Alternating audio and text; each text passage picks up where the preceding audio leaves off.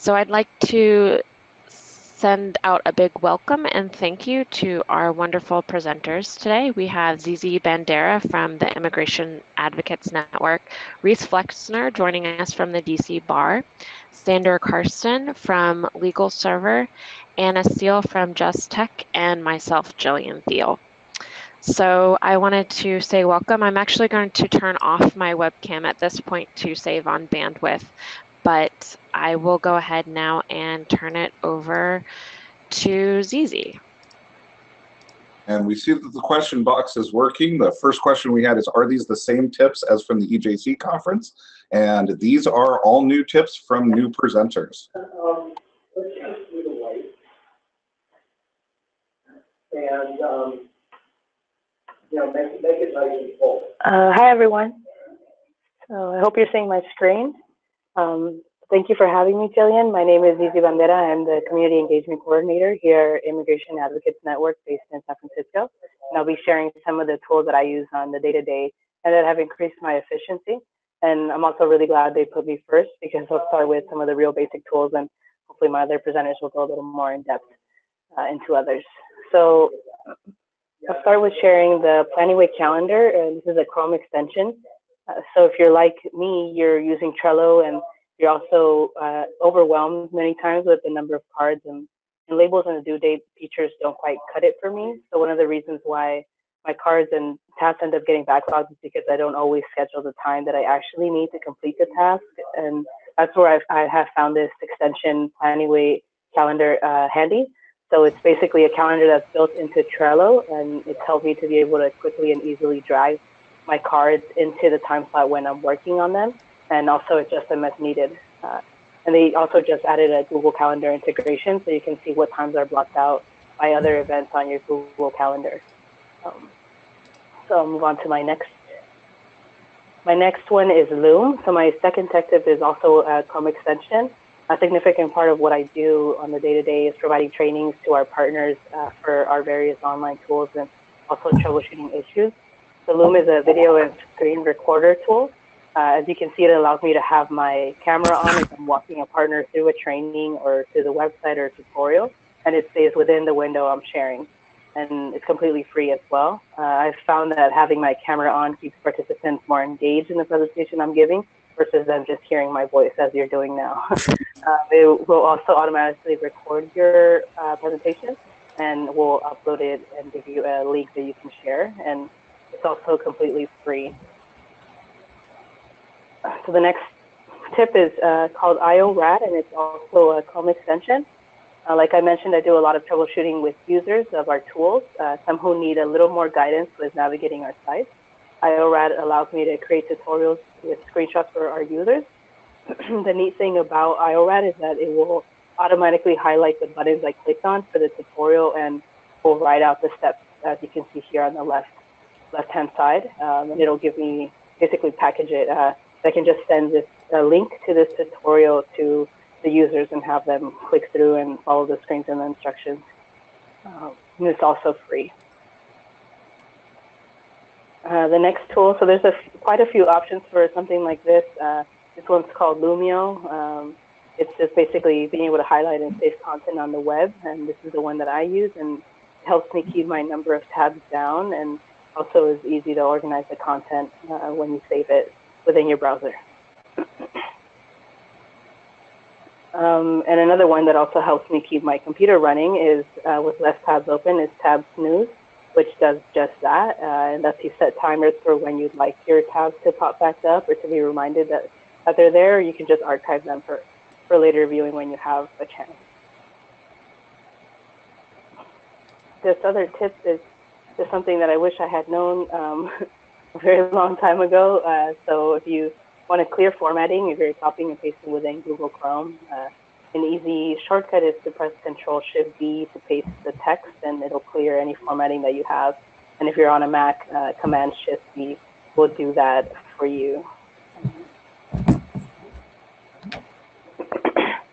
So Lucidchart is my favorite tool for creating diagrams, workflow charts, etc.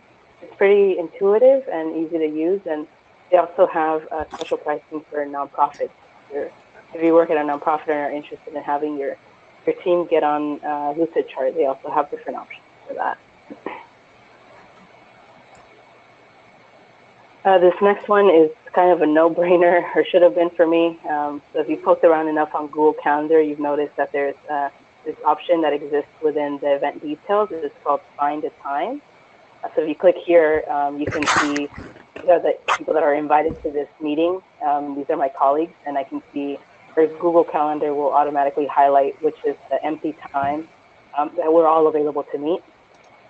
And as you can see here, it's 6:30 to 7:30, so this meeting probably won't be happening. But yeah, but it's a cool feature, and I wish I had known that it existed before. So this next tip is Google Fonts. So if you're like me and you don't have a design background, but you have somehow ended up having to design graphics and flyers, Google Fonts will come in handy. You can download fonts for free from this site, and you can also see suggestions of which fonts go nicely with others. And this will help you in creating flyers or different graphics that you might need for your organization. And my last tip is also something around design. So if you're not already familiar with Canva, it's another great tool for the non-designer designing people like myself. And it gives you a ton of different templates you can use for different platforms, whether it's social media, and it even has some templates for resumes and invoices and things like that. And it's all completely free, which is really, really nice. So yeah, so these are some of the tech tips, or tech tools that I use on a daily basis, and I hope that they are helpful for you.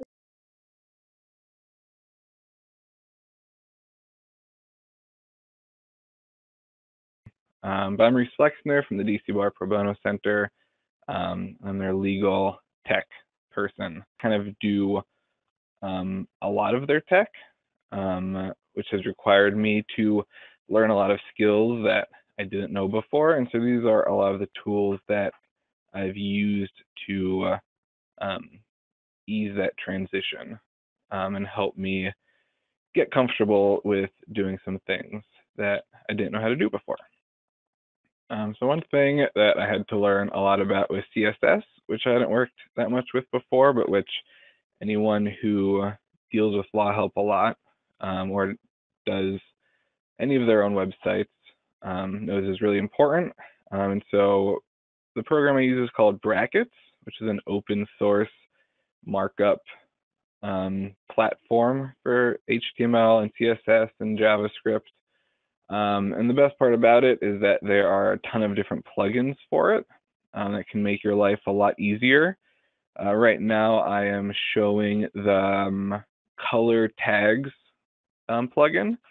And you can see that it just makes things a lot easier to parse when you're looking at something that is very heavily marked up, like this little bit of markup is.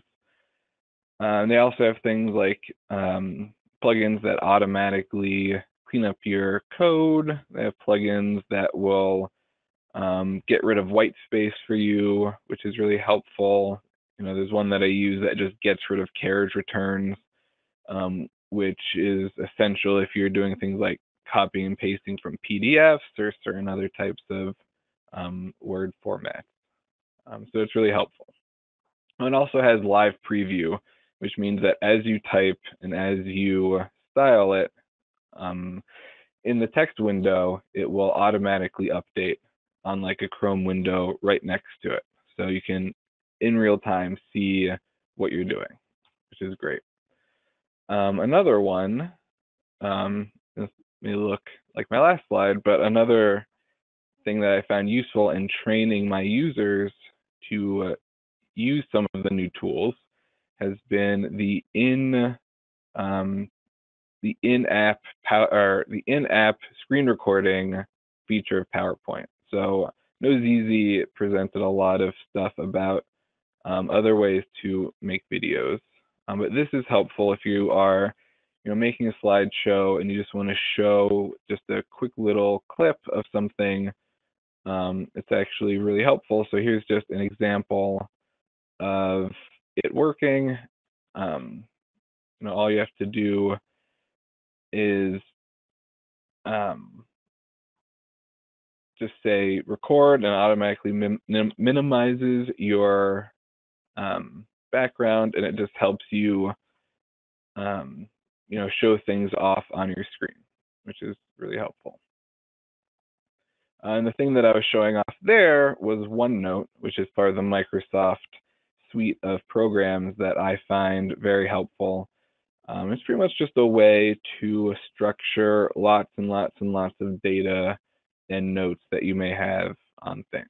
So you see there's, at the top, just high-level things. You can group the different tabs into meta tabs.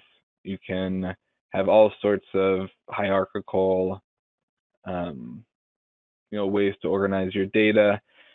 And it also integrates with Outlook in that you can add a whole tab to your to-do list, or you can add whole emails right into your OneNote. So it helps me keep track of a lot of different threads of projects I might be working on. This is something that I have recently found out about because my organization places cases that have lots of sensitive info, like social security numbers or HIPAA medical information. The new Adobe that came out like 6 months ago, maybe, they opened up a lot of their features that were previously only available to pro subscribers to just the general user base. They have this thing called an envelope where you can create one and you can stick files in it, and then you can put a password on the whole thing and then send it off to an attorney or someone else. And there's lots of different methods of encryption out there, but since we are working specifically with attorneys who are notoriously bad at keeping up with tech, this is a very, very user-friendly way to send documents if you want to password protect them. So next, I'm going to throw Pro Bono Net under the bus a little bit here. Although I know these are things that they're fixing in the next iteration of Pro Bono Net. This is this Chrome extension called CSS StyleBot, which will help you, or it lets you take a web page that is not yours, and it essentially injects CSS into it so you can fiddle around with it and make it more compatible with your needs. So this is the standard Pro Bono Net backend. And if you're uploading a lot of resources all at once, it can be a pain because you have the sidebar here. The label lengths are really, really long, which pushes everything kind of to the middle of the screen. The most annoying thing for me is the area topics list is like 3 or 4 options long. So if you need to scroll down to option number 15, it can be a real pain. As you can see in this next slide, with just a few lines of CSS, you can just clean everything up. And so here, I got rid of the sidebar. I made the labels much skinnier, and I made it so that the topics list expands all the way down to the end. So this is what I just turn on when I'm uploading, up to 10 documents at once, and so need to just get things done quickly. So one thing that we've been doing a lot recently is we've been trying to update our translations of our materials, because we kind of realized that we had been updating the English versions, but that the translations had been lagging behind because of how expensive it can be to translate. And so what we've been doing recently is differential translations, because we have some people in-house that speak Spanish, and because most of the changes are relatively minor, we can figure out where the differences are and then only translate the differences. And so one way that has helped my users do this, and has helped me keep track of it, is something I had never really had any use for before. But you can do side-by-side scrolling of two different documents for Word. And so here's a little just example of how it works. So you can see there's the Spanish on the right and the English on the left. And so this helps the person who's translating it go through and, I don't know why that's in the middle, and mark it up for problems in English, problems in the Spanish, and let me know where things need to be changed.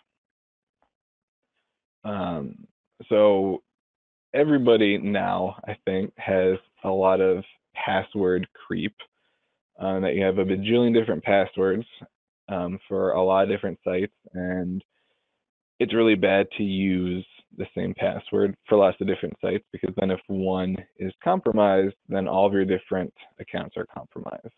And so password managers are really, really helpful for this. So this is, when I use this LastPass, and this is kind of a look at how it looks behind the scenes. And essentially what it does is, it installs itself as an extension in your browser, and all you have to do is type your password in once, and that kind of unlocks that session for your browser, and it will auto fill in, all of your information, just like Google does. But in this case, it is all behind a single password. So if you by accident left your your computer unlocked, or someone got a hold of your computer, they couldn't just open up Chrome and have access to everything you've ever saved a password for.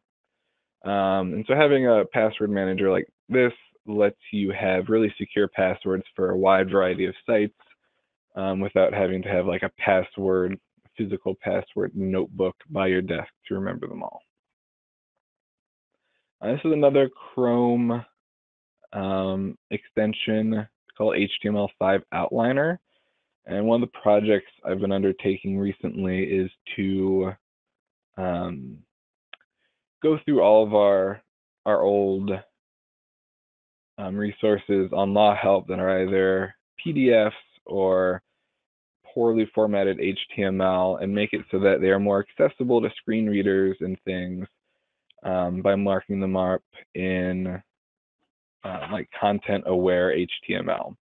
And one way to make sure that you're doing this well is this Chrome extension called HTML5 Outliner. And all you have to do is you just click a button, and it goes through and it tries to find the hierarchy of your page, and you can see where you've messed up. So if you had forgotten to close a bracket somewhere, or if you hadn't thought about how one subject is actually kind of a subsection of another subject, you would see big gaps in here or discontinuities that would be very quickly recognizable, so you could fix them. Another thing that has been really helpful to me is EDX.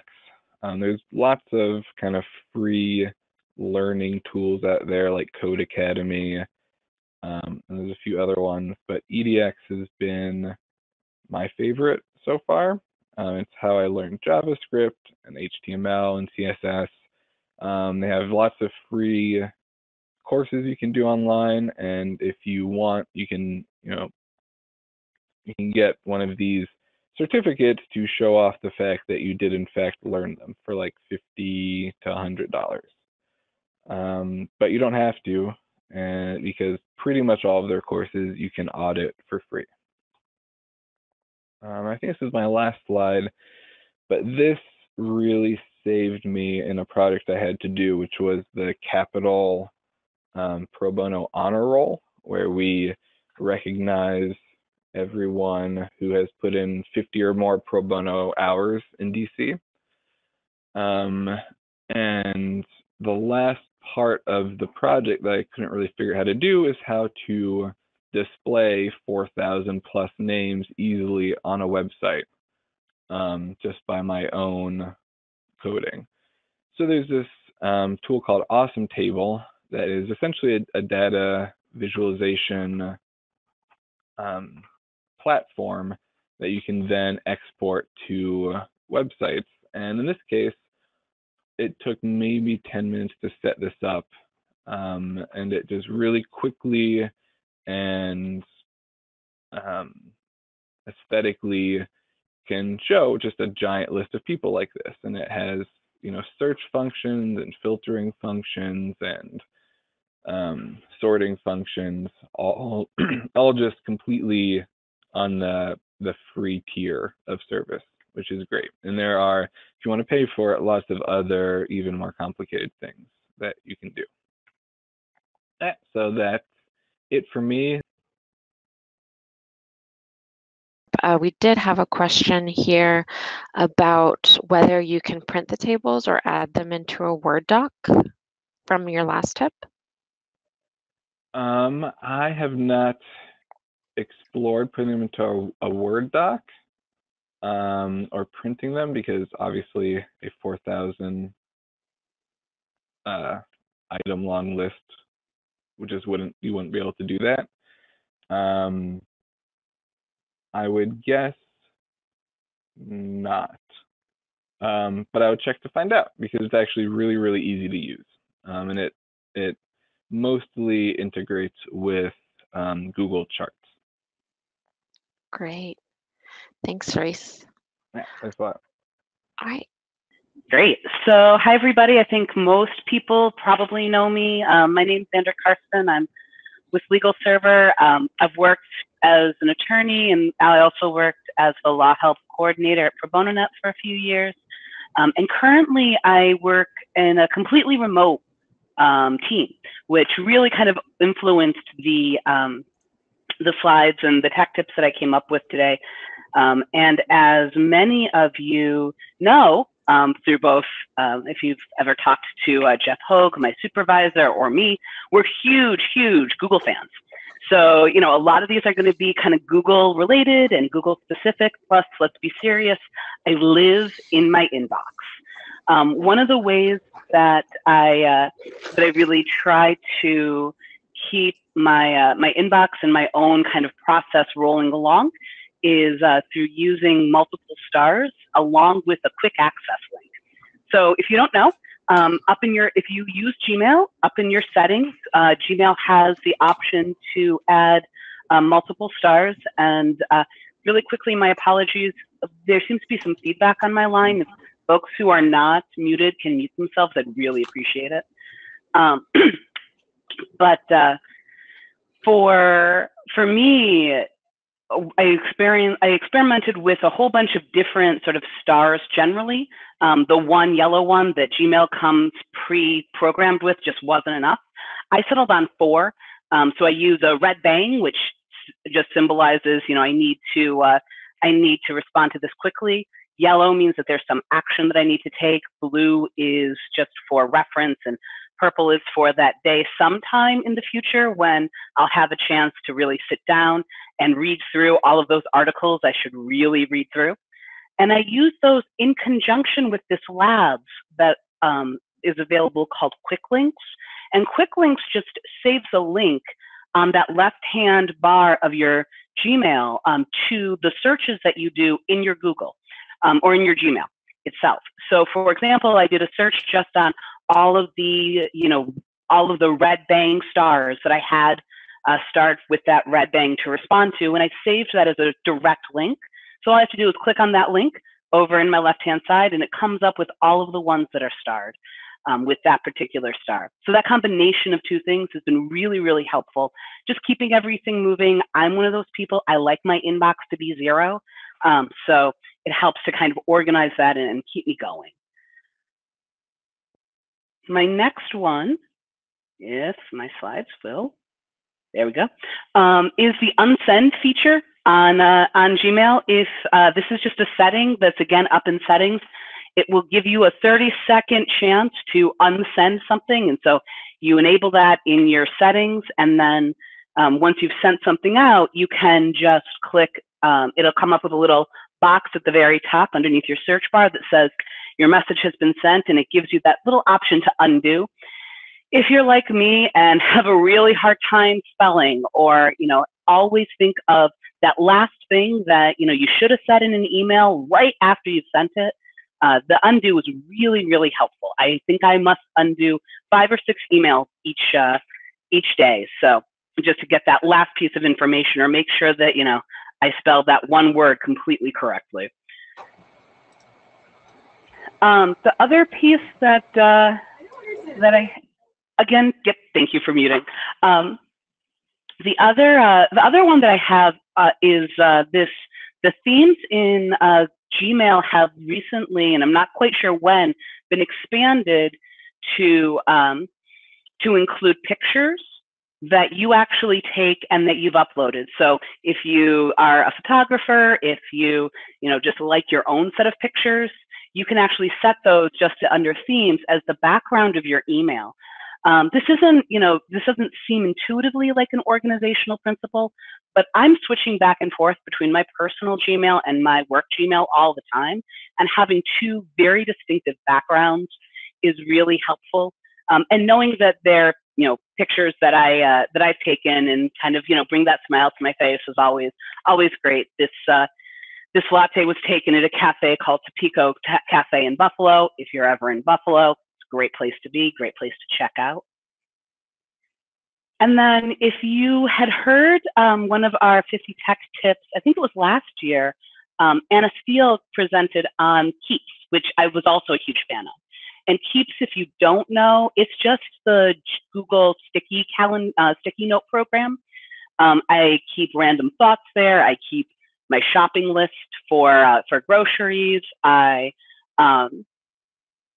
keep just about all of the information that I need, and that I organize those just thoughts that I have on that daily basis. It's really easy just to throw them onto a quick sticky note, go through them later.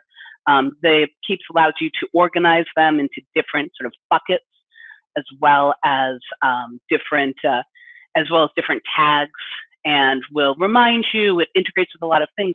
Most recently, they started integrating with Google Docs. So yeah, there's a comment feature in Google Docs that has always, been there. But sometimes it's helpful for me to just, as I'm thinking through, thoughts on a document that may also apply in other contexts, to do a quick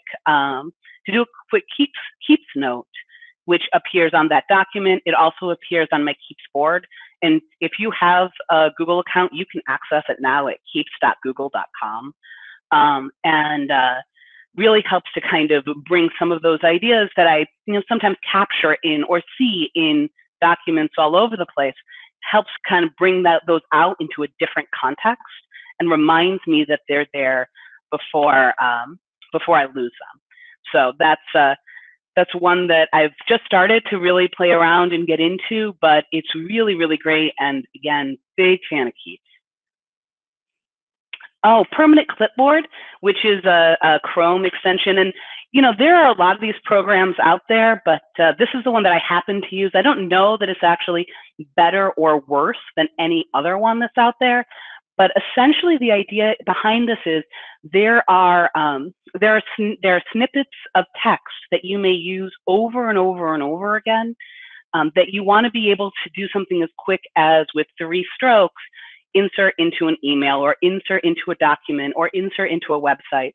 If you're like me and have a really hard time writing HTML or any programming language that you use sort of lightly, for example, I can never do the HTML tag for links because I can't spell the HERF correctly routinely. I interpose letters, it's just rough on me. So this allows you to create just a snippet of text and then insert it through the permanent clipboard. It works just like your clipboard would, but instead of only keeping the last thing you copied or cut, it's going to keep it's going to keep your own kind of preset set of snippets. So really helpful, really great. Again, I'm a horrible speller, so it really helps with those sorts of things. And I know that there's at least 5 or 6 just phrases or paragraphs that I just use over and over and over again. So Zizi presented on one sort of web chat and video feature. This is one that I use a lot. I use Zoom, and it is really helpful. It's been a really great platform to use just generally. Specifically for me, there's a Chrome extension to schedule a Zoom meeting. So with Zoom, you both have access to just general individualized rooms that you can set up for meetings that have unique URLs and unique phone numbers, but they also give you your own dedicated room that is just a general one that you can use whenever.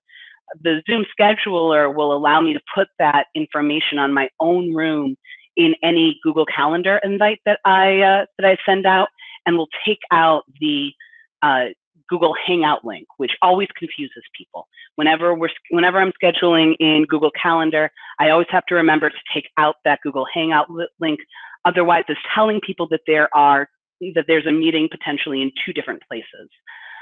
So the Zoom scheduler for Chrome, if you use Zoom, is really, really great and kind of eliminates that. If you're on the market and looking for a new system to do your video conferencing, check out Zoom. It's been a really good one to work with. So another one that I use just to kind of keep myself organized within Slack is their handy pinned posts. So I think we've had a tech tip on Slack before. It's a great sort of messaging system and more. There are channels that you can organize yourself into. It's a really, really great way to kind of communicate across various projects or across various groups, and has a lot of really pretty excellent features. My favorite one that they have is a pretty simple one that's been around forever, but it's their pinned posts. So somebody will post something and you can actually just pin it so that it appears on the right-hand side of your Slack chat screen. So, this is really great whenever I'm starting a new channel and I have a dedicated reason for that channel. I'm able to just pin a quick post right there with links and information about what that channel is doing, any shared documents, anything like that, right there in one easy place. So my next one is Habetica.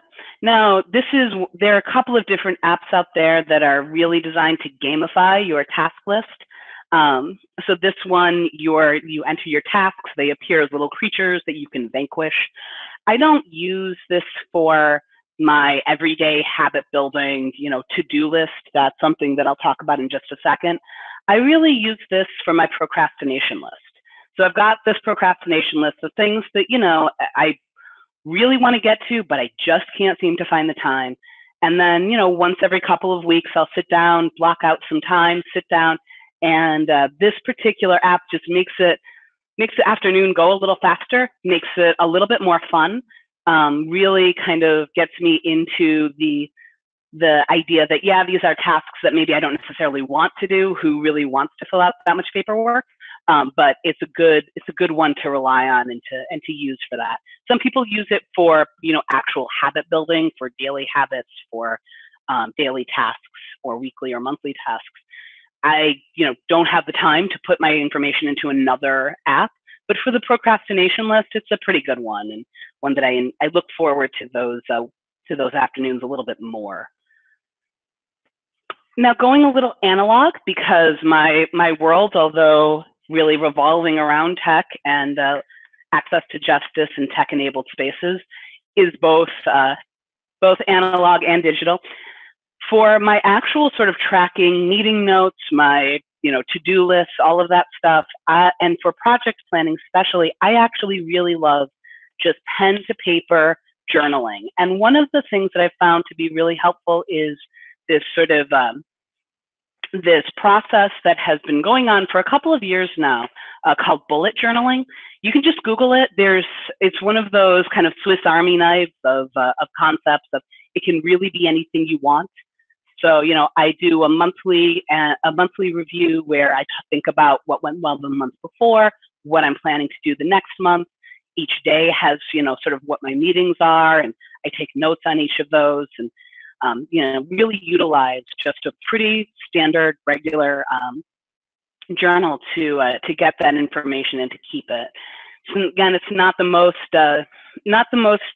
digitally savvy way to keep a list for this, but honestly, it gets me where I need to go. It's really, really helpful. And the process itself and the different kind of layouts that you can create are fairly endless because it's just a journal. So it's worth a quick Google if you're interested in just pen to paper journaling. Check out bullet journaling. Just put it into Google. You'll come up with a ton of results. So those are really great. And it's not a tech project if there's not a disaster. So this is my tech emergency kit. It's pretty small. You can see there that I have a couple of extra cords, a backup battery, which is on the right-hand side underneath that kind of knot of cords. And then I have an extra headset, a pen, an extra set of headphones that also has a mic. It's small. It fits into a small bag. I use it for traveling. I use it anytime I'm working remotely. Can't tell you the number of times that my main headset has just gone completely awry, and being able to have just backups of everything I need quickly and right there has really been helpful. So your tech emergency kit is going to look different, but it's definitely worth thinking through what you would like to have on hand. My very last one, and I managed to slip an 11 instead of my 10. Last time I did this, I did a meditation app called Stop, Think, and Breathe. I just wanted to do a quick revisit. I've switched meditation apps. I now use Insight Timer. It's kind of in that balance of the work that you do and kind of the fast-paced expectations that we all have of ourselves and of each other. This is a really great way just to take a deep breath, to unwind just a little bit. There are meditations that you can do on the bus if you're like me and only take the bus. Meditations you can do pretty much anywhere from 5 minutes to an hour. And it's been a really kind of great way to just make that part of my my daily routine, is just having that app, having it on my phone. Like I said, this is Insight Timer. There's one called Stop, Think, and Breathe, which is another perfectly good one. There are a bunch of them out there, but just wanted to throw that out. And with that, those are my tech tips. Thank you guys so much. If you have any questions, feel free to reach out and just let me know. Great. So we did have at least one comment or one question come in, and a couple of comments about the permanent clipboard. Melissa said that she loves that idea. It will be really handy. But we had a question from Amy. She asked if you can put a shortcut on your desktop for the permanent clipboard for easy access.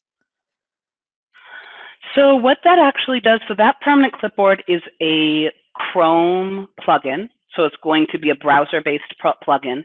And what you actually do is when you hit the part of the text that you want to put that information in, you just, if you're on a computer, you right-click. If you're on a Mac, it's command click, and it will have that list of the snippets that you want to insert there, the ones that you've saved. So that's the way that permanent clipboard works. I don't know that there's one that has a shortcut on your desktop. Most of them, you'd be looking at some kind of browser plugin. That's the only ones that I've seen, but other folks may know better. So hopefully that's helpful. Great. Thanks, Xander. And so I just wanted to welcome Anna Steele. I will turn it over to you now. Great. Thanks, Jillian. Hey, everybody. I'm Anna Steele. I'm a member of the Legal Services Consulting team at Just Tech. Prior to that, I was a technology coordinator at Legal Assistance of Western New York, doing a lot of tech and access to justice related projects. Like Xander, I'm a huge fan of Google, so I tried to keep my Google tips to a minimum, but I do have some for you all today. Starting with the Explore button, I'm going to talk about the Explore button for 3 different Google applications. It's in the bottom right-hand corner of your Google Docs, your Google presentation, your Google Sheets, and it has a different feature in each. If you click it while you're working on a Google Doc, it gives you three options. It searches the web for related content to what you're writing. It searches the web for images related to the content that you're working on, and it also searches your Google Drive for related content. I assume many of you are like me in that at any given time during the day, you have approximately 7 million tabs open. So this is kind of a good way to consolidate your information based on the actual document that you're working on at any given time. You can do a web search for information, images, and look for relevant documents in your Drive, all from within your Google Doc. So the next one is the Explore button on Google Sheets. Again, I'm sure I'm not the only one this happens to, but I feel like I often get into a little bit of a rut with my presentations in terms of the style and the templates that I use and the backgrounds and things like that. So this looks at the content on your slides and kind of gives you some style ideas. So it's really helpful even if you don't use them, right? If you click them, it'll apply that style to your slide.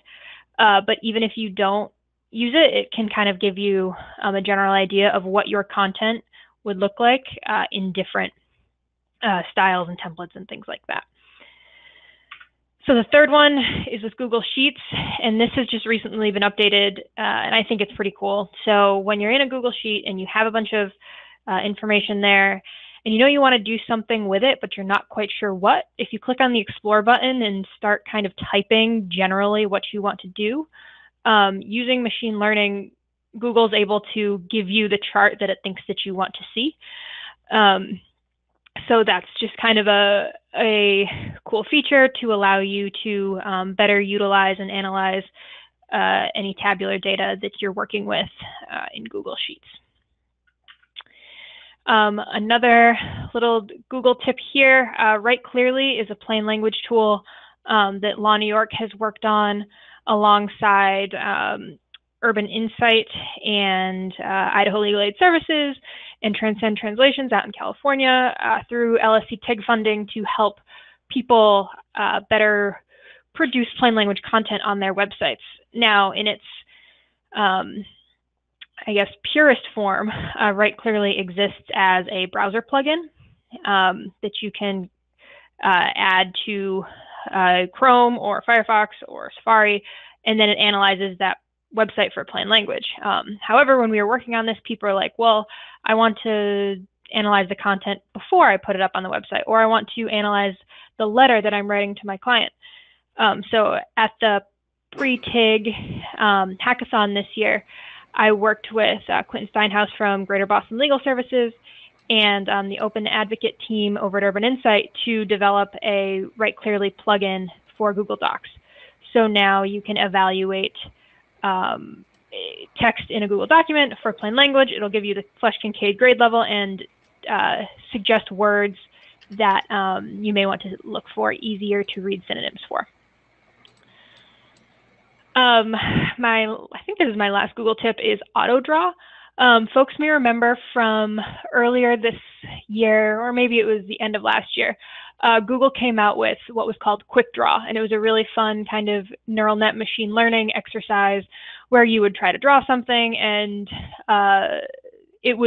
the program would try to figure out what you were drawing. It was a little bit embarrassing and showed how horrible I really was at drawing, but it was a really kind of interesting exercise, and obviously Google was going to use that data for something. One of the things that they used that data for was this AutoDraw experiment. So on the left is me trying to draw a car, and then Google telling me, here's a better picture of a car. So it's kind of a really cool way to get really basic, simple icons. And it's just, again, a fun little exercise as well. But as you can see, my car was pretty terrible, and it came out based on Google suggestions to be much better. So check it out, A, for fun, and B, for any time where you need some kind of simple icons. Switching gears to a Microsoft-based tip, Teams is Microsoft's answer to Slack, kind of just integrated chat tool within 365. So one thing that you can do with Teams, and I'm sure you can probably do it with Slack too through a bot or some sort of add-in, is the ability to assign an email address to a channel in Teams. So what I did was I assigned an email address to this channel in Teams, and then I created a filter in Outlook that said, okay, when an email comes from or is sent to LSNTAP, forward it to this email address. And what that allows to happen, it allows it to show up in the LSNTAP Teams channel. So if I have colleagues who aren't on the LSNTAP list, or if we want to discuss something that came through the LSNTAP list without clogging up further our inboxes, we can have that discussion outside of the inbox and know exactly what we're referring to. So that's, I think, been really useful. And I'm a big fan of keeping email to certain things and keeping other things in Teams or other chat-based tools. So that was a great way to explore that. Another Microsoft-based tool is their to-do list. I know I have yet to find a way to keep my daily to-do lists that I am 100% satisfied with. Microsoft recently bought Wunderlist, and this is what they've been kind of turning Wunderlist into. The thing that I really like about it is I can have my separate to-do lists all down the side, and then the beginning of each day, I can go through those to-do lists and add something to my day. So then it gets moved while it still exists in my in the specific project that it's associated with. It then also gets bumped over to my day. So it's kind of a really easy way to organize my greater what needs to get done into what I need to get done right now today. It's not super full featured. There's nothing overly different about it necessarily from any other to-do list. I'm experimenting with it now. But like I said, there's a number of alternatives out there, but this happens to be the one that's currently got my attention. Another Outlook tip here is conditional formatting. So in the desktop version of Outlook, obviously a lot of people are familiar with filters. You can also set up rules in conditional formatting so that emails from certain people or containing certain words or sent to certain people, or one example I've seen where you are the sole recipient of that email, the subject line and the line that it occupies in Outlook can be a different color or something like that. So it really kind of grabs your attention to say, either this is from my boss, this is from the CFO, so it involves an invoice, right? This is from LSNTAP, so mark it blue. So things like that, I think it can be a really useful tool in getting your inbox organized. This has come across, this is actually recently a discussion on LSNTAP, but I figured I would point it out again. Transcend Translation has been a fantastic partner to Law New York on the Plain Language Write Clearly and Read Clearly projects we've been working on. But they have a series of kind of plain language graphics that folks can use to help show different scenarios or situations. And, there's a whole kind of movement around this, but this is just another kind of resource for these. And, the more people use these particular icons, regardless of where the icons are coming from, the more recognizable they become. And for my final tip here, relying on XKCD here, this really resonates with me, and I imagine it resonates with a lot of you on the webinar as well.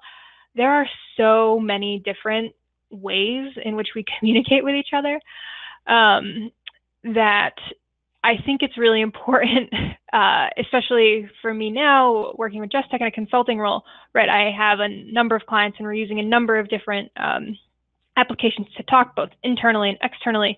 And it's really kind of important to step back and evaluate what really works for you for what situations and what works for the people that you work with, because I would love to start consolidating some of this. So, I think it's important to do to keep yourself organized, to keep yourself efficient. Keep testing. Obviously, right, it's important to be using Signal for certain communications due to its secure nature and not others. And obviously the separation between personal and professional is important.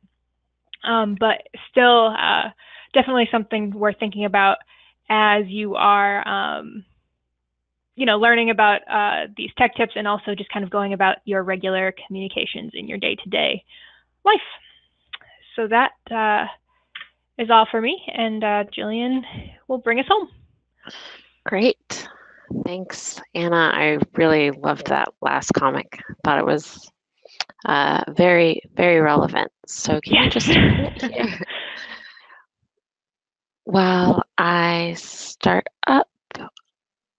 And so we have 90 minutes set aside for this webinar, but I think these last few tips will only run us about 10 more minutes. So if you can just hang on, that would be great. Otherwise, feel free to check out, download the slides later. So the first tip that I have is iCare. This is a plugin, or excuse me, this is a browser extension for Chrome. And some of you who've worked with me may have seen this pop up every once in a while. I tend to have really dry eyes from working on my computer all day long. And so this is a great, you can adjust the settings so that it pops up on your browser. Will flash, mine I set every 20 minutes. My eye doctor said you need to stare off into the distance 20 yards, blink 20 times for 20 seconds. So that's what I try to do to keep my eyes healthy. And it's also a great reminder too to get up and walk around. So I thought that was an appropriate thing to insert here, since we've all been staring at our screens for the last hour. And now I'm gonna talk about some security, privacy type tips. That's what the rest of mine are going to be focused on. These are in no way exhaustive, but I think are really, really great to use, especially if I think Brian and others covered some tips on yesterday's privacy and security webinar. But these are some great personal tips to implement. Hopefully your local IT person will be up to date on a lot of the major security systems that should be in place, but there are some steps that you can definitely take locally as well. So I'm going to tell a little bit of a story through my tips, but one day I had heard of, and this is maybe how many of you have been exposed, and of course, this actually just happened yesterday, but had heard of a major breach occurring. And it made me think, well, how am I being impacted by these? Is this actually impacting me? And someone had actually recommended this website, Have I Been Pwned, I think is how you pronounce it. And it's a great place to go to see if you have an email account that's been compromised in a data breach. So this is specifically regarding data breaches. And so I went ahead and I checked that with my personal email addresses, with my work email addresses, and I had discovered my work email address was fine, but my personal email addresses had been compromised in a breach. So that inspired me to go ahead and change all of my passwords once again. I try to do that every 3 months, but I think it's always a good practice to get into. And my next tip comes from the Electronic Frontier Foundation. This is a tips, tools, and how-tos for safer online communication. And it covers the basics of what you need to stay technology secure. And as I mentioned, while your IT department or your local organization may have some of the major areas covered, such as making sure your system gets updated, has the basic appropriate privacy and security programs running like Malwarebytes and antivirus protection, there are things that you can do to also reduce your risk. And some of these are basic, and some of the key areas covered are identifying suspect sites, how you can do that as a user, identifying suspect programs and emails, protecting yourself from tracking and other malicious attempts, and developing good password habits and tools. One of the tips that was featured, that Reece featured, was actually listed in that, a password keeper. And the way, in order to identify if you're trying to get a sense of what protection you need, is the first step is really identifying what your system is. Actually, my colleague at Pro Bono Net, Steve LeBlanc, uses this as a support tool, but I thought that this could also be helpful if you're trying to assess what type of system you need and what security needs you would have around this. So this is basically a website, and it will tell you, and you can send this to people that you're supporting as well, but it gives you all the details on your web browser, your IP address, whether JavaScript is enabled. So it's a great way to assess what you're working with. If you've ever worked with, one time I got a Trojan horse on my computer, and I called up our IT team, and they asked me some of these questions, and I was immediately able to provide some of this information. And my next tool is Ninite. I actually got this tip from our IT support person. It's a really great, easy, fast way to update and install software. And in updating software is really key in order to protect yourself against new things that are being developed all the time. And Ninite downloads and installs programs automatically in the background. So when you go to the site, you can see here, you can pick the apps that you want and just select Chrome for messaging apps, media, and just select those, and it will update. And then my next tip is, I heard this again through the Electronic Frontier Foundation. It's a volunteer-run service that provides both privacy and anonymity online by masking who you are and where you are connecting. And the service also protects you from the Tor network itself. So this is for people who might need occasional anonymity and privacy when accessing websites. And it's just like, it's a browser. It's just like any other website browser, except that it sends your communication through Tor, making it harder for people who are monitoring you to know exactly what you're doing online, and harder for people monitoring the sites you use to know where you're connecting from. And keep in mind, though, that when you're using the Tor browser, it's only the activities that you're doing inside the browser itself that are anonymized. And my next tip is HTTPS Everywhere. It's a Firefox, Chrome, and Opera extension, and it encrypts your communications with many major websites, making your browsing more secure, and it automatically switches thousands of sites from insecure HTTP to secure HTTPS, and it protects you against many forms of surveillance and account hijacking and some forms of censorship. And it was developed by the Electronic Frontier Foundation and the Tor project. The next one is also another project of the Electronic Frontier Foundation. You're seeing a trend here. They've got a lot of great tools, but it's a browser add-on that stops advertisers and other third-party trackers from secretly tracking where you go and what pages you look at on the web. So if an advertiser seems to be tracking you across multiple websites without your permission, Privacy Badger automatically blocks that advertiser from loading any more content into your browser. And so to the advertiser, it's like you suddenly disappeared. My next tip is, yet again, another project of the Electronic Frontier Foundation. It's Panopticlick. And when you visit a website, online trackers and the site itself may be trying to identify you, even if you've installed software to protect yourself. And it's possible to configure your browser to thwart tracking, but many people don't know how. And so Panopticlick will analyze how well your browser and add-ons protect you against online tracking techniques. And they'll also see if your system is uniquely configured and thus identifiable, even if you're using privacy protective software. And so this is actually, we actually have featured 51 tips today. So this is my last one. I'm not sure whether all of this information about privacy and security is leaving you, has resulted in you feeling a little bit more or less cagey about digital security and privacy. So I thought I'd feature a Encage, a Chrome extension. Excuse the terrible pun, but it replaces all images on all pages to Nicolas Cage. And as a bonus, it can prevent some of the more unsavory ad images that may pop up. I will say it's also a great April Fool's joke to pull on someone. I think it's great.